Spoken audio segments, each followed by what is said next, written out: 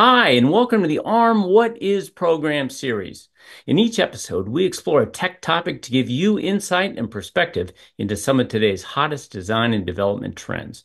I'm Brian Fuller, editor-in-chief at ARM, and today we're going to find out what is Windows on ARM and why it's important to the future of computing. And to help us with that, I want to introduce David Whaley, Director of Strategic Partnerships with ARM's Developer Ecosystem Group. David worked to ensure performance, support, and optimization for key software and tools within the ecosystems of Google Android and Windows on ARM. He also helps drive ARM's developer recruitment efforts and streamlines the developer ecosystem for Windows on ARM. In his spare time, he enjoys all kinds of outdoor activities, including fly fishing, hiking, and spending as much time as possible with his beautiful family. Welcome, David. Hey, thank you. Thanks for having me. All right, let's dive right in. What is Windows on ARM? Why is it important? Windows on ARM is a platform that I think a lot of people are familiar with, but it's basically from Microsoft. It's built on the ARM architecture.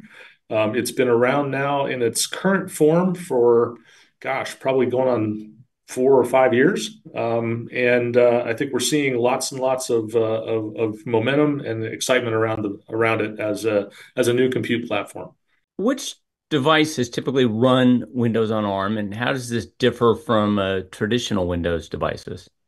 Well, so right now there's primarily what you will find is you'll find laptops that are running Windows on ARM. It's really just, I guess the way to think of it is it's just another platform that runs Windows. It doesn't really stand out, and that's really the way sort of Microsoft wants it. Is it's just Windows. And you will find that there are lots of native apps. There's usually a set of applications that you expect to run well on Windows. Windows off, Microsoft Office, Slack, all the browsers, those sorts of things. All of those are really today native. Actually, I'm doing this recording on a Windows on ARM laptop as well. Been using it now for going on almost 2 years, and you just don't see any hiccups, any issues with them at all. What are the main advantages of Windows on ARM over traditional x86 or x64 systems? Um, Actually, battery life is huge. Not only do you get more time with the same size battery, but you can also then use a smaller battery. Thin and light designs are also a big advantage. But so thin, light, fanless designs. You'll see some of the Surface products from Microsoft are fantastic. Thin, convertible type designs. You'll see other designs from other OEMs as well. But you get lots of performance. Performance is absolutely on par with what you expect. For years, one of the watchwords in development was software compatibility in the PC space. How does software compatibility work with Windows on ARM? And are there any challenges for either users or developers?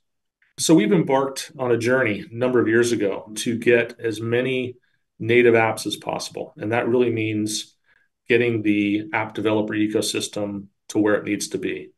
So Microsoft, about 2 years ago, at their Build conference, which is generally in the spring of the year, introduced Microsoft Visual Studio, .NET, basically all the tools that Microsoft's proprietary tools are available today.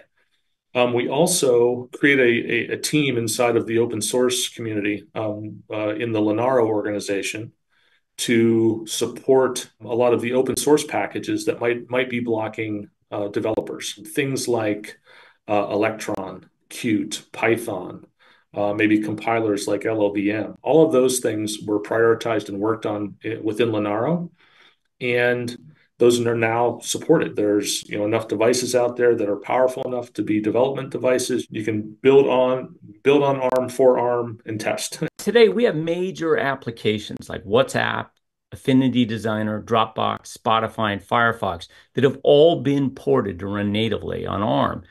So, how does this benefit users, and what does it mean for developers considering porting their applications? So we have some case studies with some of these ISVs, and they've done things like reported metrics to us that are important to them. Load times, time to first availability of some content. Those are things that are important to their users. Nobody wants to see the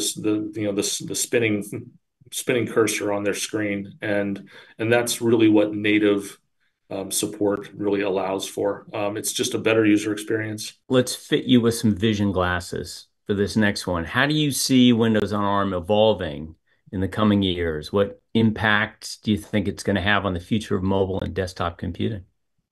Now, I'm going to look backwards here a little bit. I mean, thinking 10 years ago, who would have thought that there would be uh, you know infrastructure based server ARM CPUs out there, and we've proven that the performance is there. I mean, it's that good. So why not use them beyond mobile phones? Why not use them in laptops and just everyday compute? The stuff, the devices that people carry around under their arms all day.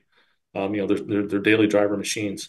I think that battery efficiency, just the power efficiency, it's a fact that in this sort of power hungry world, it's going to become more and more important for having efficient devices, whether they be in a server farm or on your desktop. I think that the architecture is well positioned to continue to grow, continue to provide the performance that everybody needs. Well, thanks so much, David.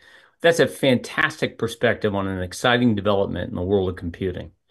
Now, check out all our other What Is episodes here and be sure to subscribe to this channel because we'll be adding more as the year progresses.